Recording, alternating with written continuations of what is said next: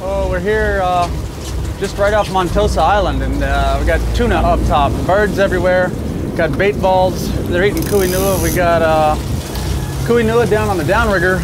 We got a couple bonita out back looking for a big tuna. The yellowfin are up top going crazy behind the boat. Hopefully we'll get one here pretty soon. But just amazing, just amazing.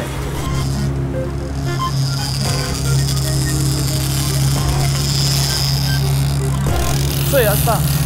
All right, got a big tuna on. Take and drag, awesome. Came up and ate a live bonita.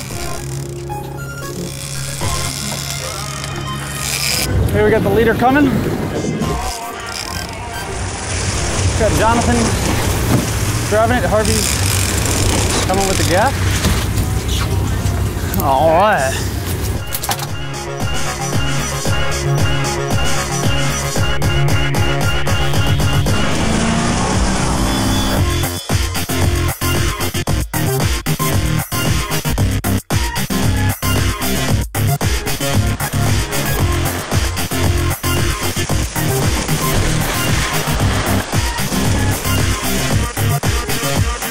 Yellowfin tuna fishing has been incredible, and with tuna coming up on bait balls of kuinua and assorted triggerfish and runners that get stacked up at the surface of the water, sometimes around logs and other floating debris, and the tuna crash, swim, mash, fly as they come up through the bait ball, consuming everything they can.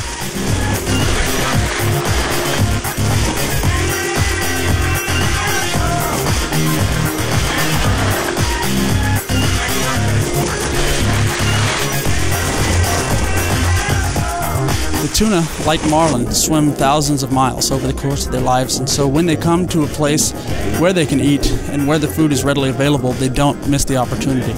It's the old saying, call me whatever you want, just don't call me late for dinner.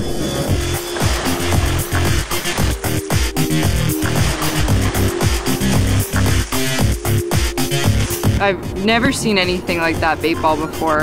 I've seen photographs in magazines and such, but I hadn't actually come across it myself. It was absolutely incredible. I was leaning over the side of the boat with my underwater housing, and I had tuna just ripping past, and a couple smacked into my arm and just got soaking wet.